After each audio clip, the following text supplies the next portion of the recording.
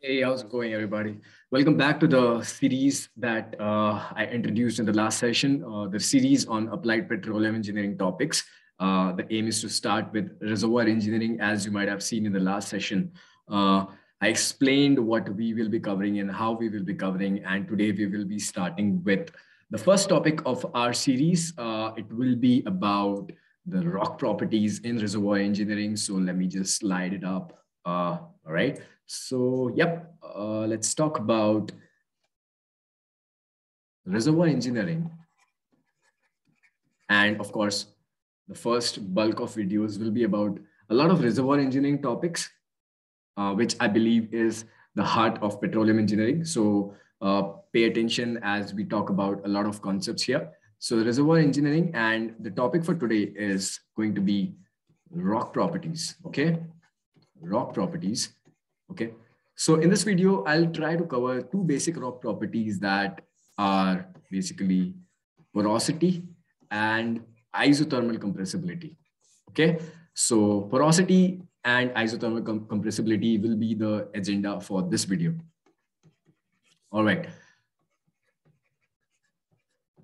Okay, so anyone who does not know these terms is already aware of what they mean in English language. And that is pretty much the same thing, but there are a few changes or a few details that we need to focus on as a petroleum engineer. All right. So porosity, as you might have understood, is basically the void space inside the rock, right? The aim of a petroleum engineer is to find out the rocks that have a lot of oil stored in them. So if you want to differentiate a rock which has a lot of storage in it versus a rock which does not have a lot of storage in it, the property that you want to aim at is porosity. Of course, permeability is going to be a topic in the coming sessions, but permeability is something that allows that oil to move. But for oil to move, it has to be present, right? For oil to move, it has to be present, and that presence has to be inside a storage. And in a rock, the storage for oil is referred to as porosity, right? So there are, of course, definitions of porosity that you must understand. Porosity is always referred to as the void space or the pore volume per bulk volume, right? Void space or pore volume upon the bulk volume. Okay, let me zoom out a bit. Let me have some space on the screen. Okay, let's focus on this definition, what this definition means. Let's focus on this definition. Let me draw a picture of a rock for you guys, okay? So let me assume that this is my rock sample, okay? This is a cube, of course. I'm drawing it in 2D, and there is a compartment in the center which is purely solid, okay? It is so solid that nothing can get inside it. And this is my entire rock, okay? So the bulk volume of this rock is this thing, right? This thing. So if this is my length, this is my height, and that is my breadth. So the bulk volume will be the entire volume, right? The entire volume of the rock, right? The entire volume, because this entire thing is my rock, right? This entire thing is my rock. So the bulk volume is L into B into H. Bulk volume is normally the geometric volume that you know, right? But is this bulk volume fully capable of storing hydrocarbon inside it? No, right? That's why bulk volume is not sufficient to describe the storage of oil. That's why we have the term porosity, right? How much fraction of this bulk volume can store hydrocarbon is what porosity is. What fraction, let me write this down for you. What fraction of this bulk volume can store hydrocarbon? This is very important. But what fraction of this can store hydrocarbon? Fraction or percentage, right? Anything can do. So that percentage is called porosity, okay? And that's called porosity. So as you might have guessed, if I shade it, the portion that you will see shaded, inside this rock is where oil will be situated. Very simple, very intuitive. The yellow zone is where oil can stay, right? So basically, this is the rock portion inside the subsurface, the rocky part. Every rock sample will have two parts. One will be the rocky part of it, and the other will be the voidy part of it, or the empty part of it. Of course, oil cannot go and sit inside the rocky part, but it can sit inside the the empty part, and that empty part is what constitutes the porosity, right? So if I want to explain this to a kid, the porosity, let me change the color. Porosity is nothing but the portion that you see in yellow divided by the overall rock sample, right? Divided by the bulk volume. Okay, and we are not going to dig deep inside the calculations here, but this pretty much explains what porosity is. And the units of porosity are normally in fractions or in what? In percentages, right? Always remember, porosity is a dimensionless parameter because it's a volume divided by volume. If you want to refer to pore volume, then it can have units of volume like centimeter cube or feet cube or anything. But porosity is a dimensionless parameter. Okay, right. Now digging deeper, there are two kinds of porosities. One is total porosity, and then there is effective porosity. Okay, so let me slide downstairs. Okay, so what we are talking about is types of porosity. Now that we have understood the definition of this thing, what are the types of porosity? One is total porosity, and the other is effective porosity. And this definition is pretty important because if you are in India and you want to aim for post-engineering examinations, this definition has been asked in the competitive exams that you might appear after engineering, right? Be it any exam or any interview, they ask you the difference between total porosity and effective porosity, right? Total porosity basically is the total void space. Pick up a rock, anything empty, any space inside that rock is called total porosity, right? Hydrocarbon can stay in total porosity. That's rock solid. Anywhere, if you find an empty space, hydrocarbon can potentially stay in that empty space. But what is important to define total versus effective is whether that hydrocarbon can move or not. So pay attention here. Total porosity might not always have the movable component to it, right? Rock might stay in that porosity, but oil might stay in that porosity, but not all of that oil can move. I'm trying to keep it as simple as possible. Let me see if I can draw a diagram here. Okay, let me see if I can draw. So again, I'll draw a good old rectangle, which is my rock sample. And let me have the circles that I'll be drawing now. They are the porosity part. Okay, this is one pore. This is another pore. This is another pore. This is another pore. This is another pore. Okay. Now I'll just shade for clarity. Now there are two kinds of pores that you guys can see here. Okay, and I will color both of them. So one is the yellow pores that you see, and one is this colorful rainbow pores that you see.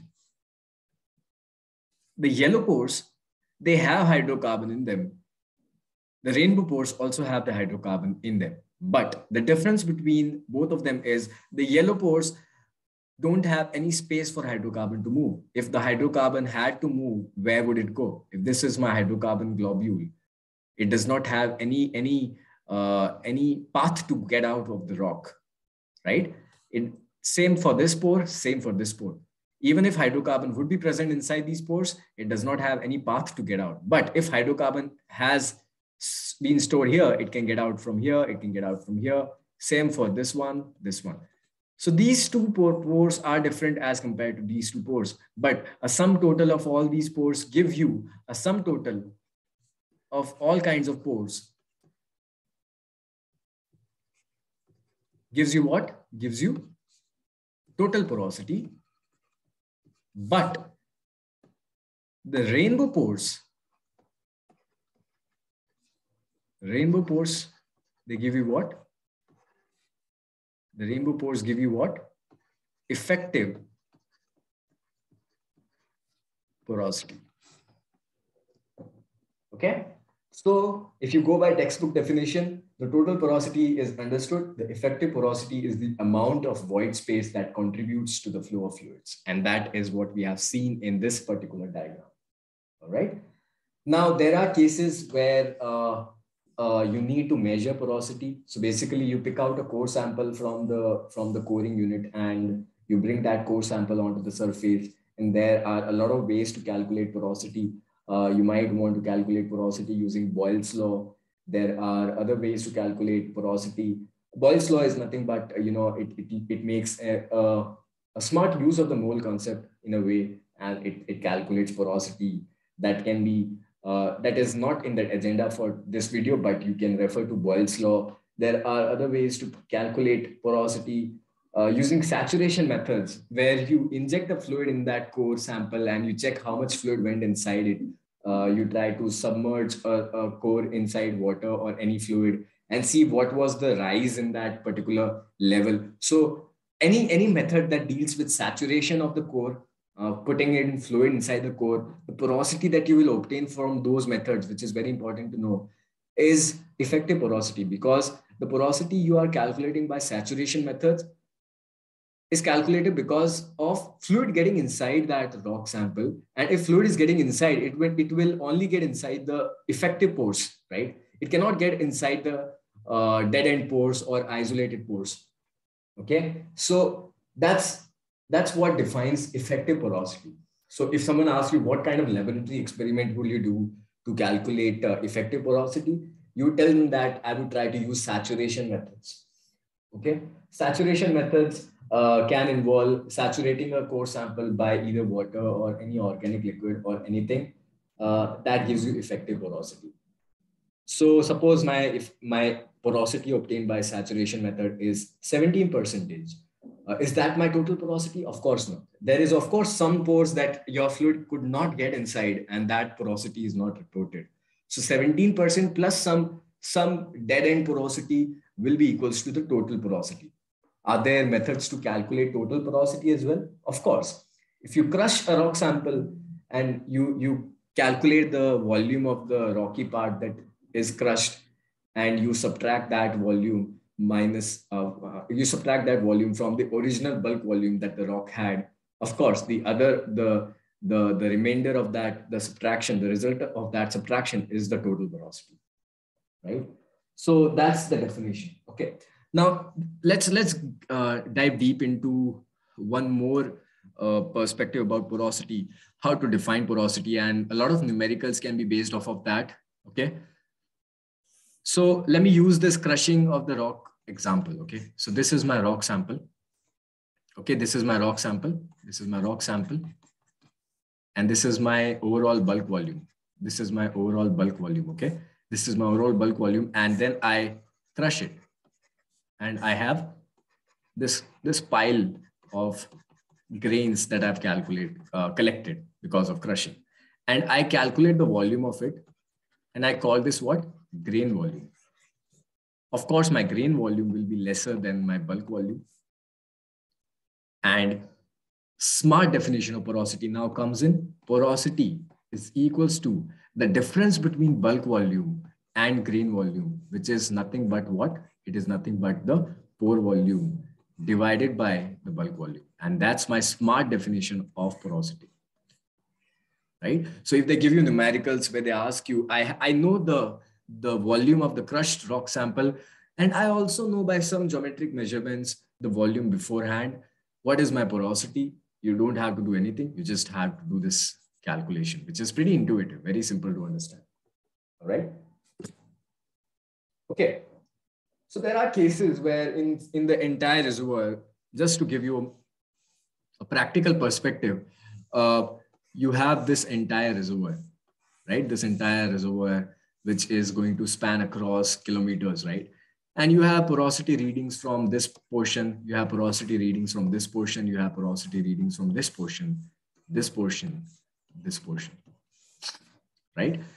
So all of these porosity readings, they will not be the same, of course. Your rock sample has differing porosity across the locations.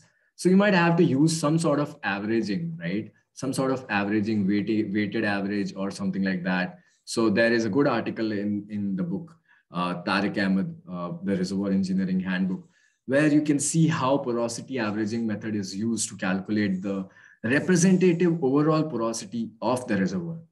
Right? So you can have a look on that. Let's move on now. Let's move on to the other rock property. We have pretty much covered the topic on porosity in a fair amount of detail.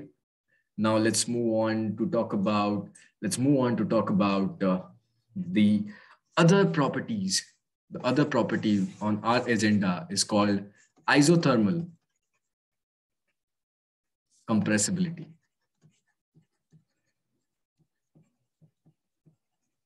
And I think I'll have to cover this in the next video due to my laptop going on discharge. So see you in a flash. Happy learning.